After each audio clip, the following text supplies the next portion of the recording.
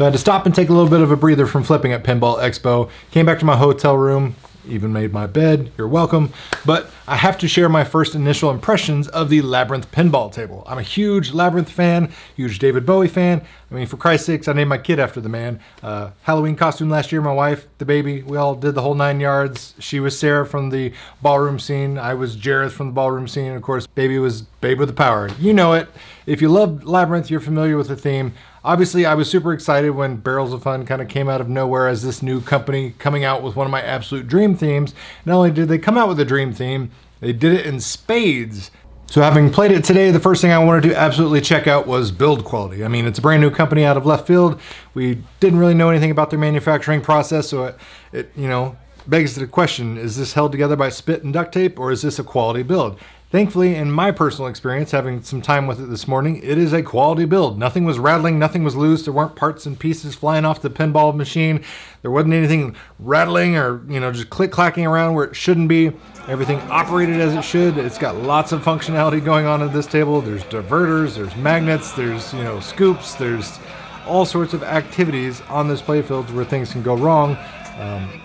Thankfully, that's not the case. I mean, I had a very good initial first impression just looking at the machine and then actually having an experience of playing it. As far as the feel, the flippers to me kind of felt in between American Pinball and Stern. Not quite at the highest, you know, snappiness as Stern, but not quite super soft like something like Jersey Jack Pinball or anything like that. I was very satisfied with the snap of the flippers. I will tell you that right ramp that has a very cool, satisfying little kind of squirrely corkscrew around.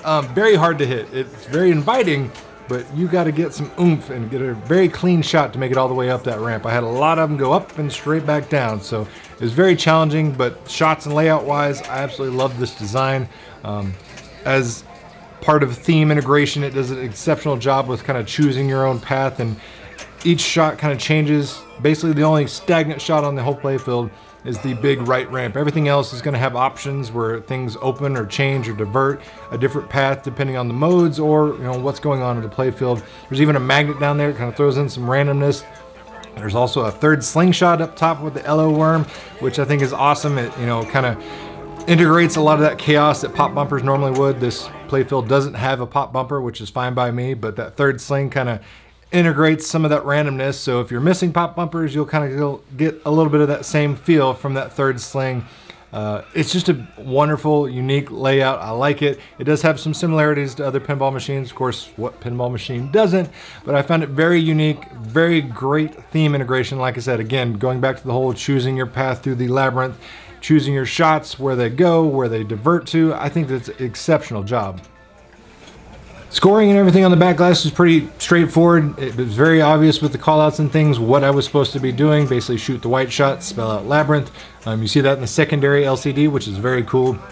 Although I will say, I do hope in future code updates that it gets more polished as far as what's going on in that secondary LCD.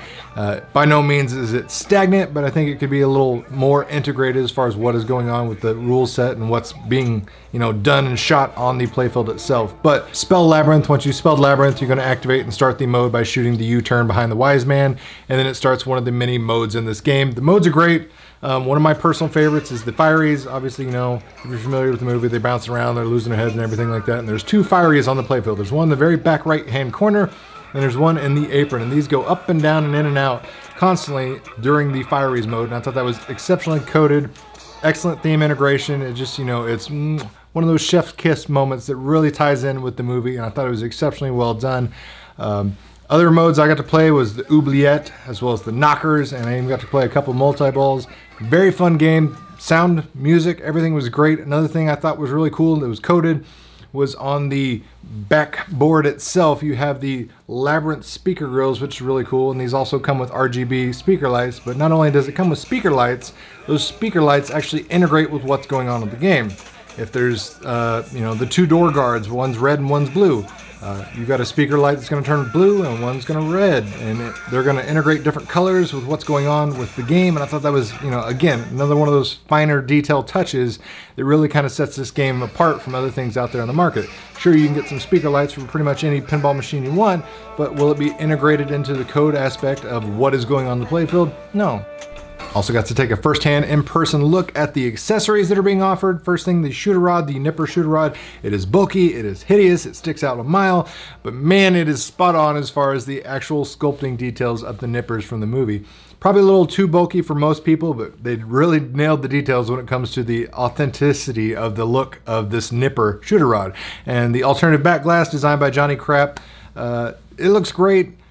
Me personally, I honestly still prefer the David Bowie stock OEM back glass on there, but to each their own. I know there's a lot of people that probably don't like the look of it, you know, Jareth Goblin King holding a giant crystal ball, and they want to go with the alternative back glass art. Either way, it's a win. If you ask me, they're both great artworks, but you definitely get more characters on the back glass of the alternative option.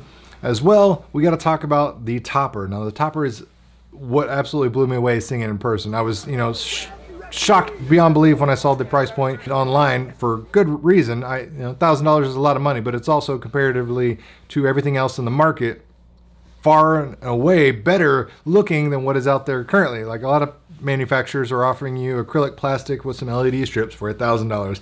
Not necessarily a value when you compare it to these 3 goblin heads that have LED lights and rotate and are, you know, hand sculpted, and they look just like they were pulled from the film for $1,000. This thing is, oh my God, I can't talk about just how much I love that freaking topper being a fan of the movie. I can't see people buying this pinball machine and not wanting this topper if you're a fan of the movie. I mean, it just looks amazing. There's speech call-outs coming from the goblins. Topper, it just it blew me away seeing this in person. Like, I almost want to buy it just to have as a collectible, even if I don't buy the pinball machine. Spoiler alert, yeah, I'm gonna need this in my life for sure. So the question now is, what do I get rid of at my home in my collection to make room for this pinball machine? Because yeah, I definitely need to place a pre-order for the Labyrinth Pinball machine. If you got to play it at Expo, or if you've seen the pictures online, guys, let me know in the comments below what you think of the Labyrinth Pinball. I know it is a niche theme, but again, like I said, it is a perfect niche theme for me, something I've been dreaming about. Value-wise, I definitely think we're getting a lot of bang for a buck. It kind of feels like we're getting basically a Stern LE for almost a premium price. You're getting powder coating armor, which looks phenomenal. You get a secondary LCD that's built into the playfield itself. You got the RGB speakers, you got upgraded speakers, upgraded subwoofer, you got 3 flippers, metal ramps galore, diverters, magnets, you name it. So it definitely feels like a premium product. So yeah, I cannot believe how well Barrels of Fun have done with their initial outing for the Labyrinth Pinball machine. Shout out to them. I absolutely am going to be a supporter of those guys for sure. Born and raised in Houston, Texas myself. I loved it. We have a new manufacturer coming straight out of Houston, Texas. So that's, again, another, you know, chalk line in the pro tally mark side for me personally, but absolutely super impressed with it. If you guys are at Expo, definitely check it out. You'll, I'm sure, see some long lines because this is definitely a hit of the show, but it's definitely worth the long wait. I assure you, very fun game, especially if you're a Labyrinth fan. You're absolutely gonna love this table. Great job, Barrels of Fun Pinball. Guys, if you've seen the pictures online or if you're at Expo and you've played it, let me know your thoughts and opinions down in the comments below. If you enjoyed the video, make sure you hit the like button, share this video with your friends if you found the information helpful, and as always, thanks for watching, guys. It really means a lot.